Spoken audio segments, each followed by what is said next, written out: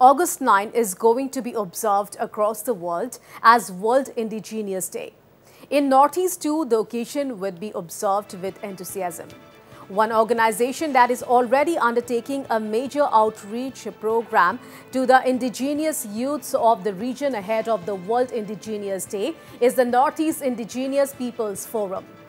Formed in 2017, the NEIPF has been engaged in harnessing the talents and minds of the youths this year by organizing essay competitions and various other activities ahead of a special program on August 9th.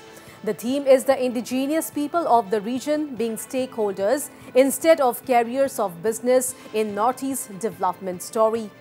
Also, this upcoming event will be special as Sikkim will be formally made a part of the organization.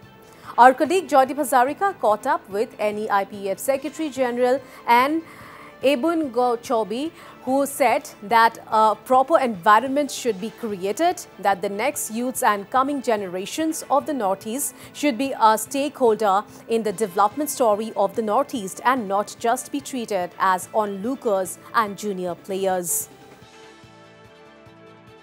Your organization, Northeast Indigenous Peoples Forum, what is it all about and like when did it start? And just give us a brief walkover regarding your organization. In fact, just before Corona, different civil organizations and people who were concerned about the people of the northeastern region who are indigenous people being marginalized by influx of people from outside the country, gradual influx.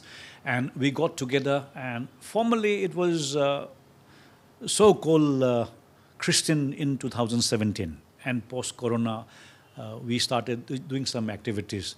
The primary reason for the formation of this Northeast Indigenous Peoples Forum is looking at how progress, how development from remaining part of the country has come into the Northeast, where our people are not the stakeholder because of lack of education, lack of whatsoever it is. And one important aspect is the entire northeastern region borders with many foreign countries, say Myanmar, China, Bangladesh. The gradual influx of people throughout the year, throughout the ages, they have taken away the opportunity of the indigenous people. Even to some extent has affected the demographic profile, depriving our indigenous people the economic opportunities, the job opportunities, because we have not been prepared for that particular status.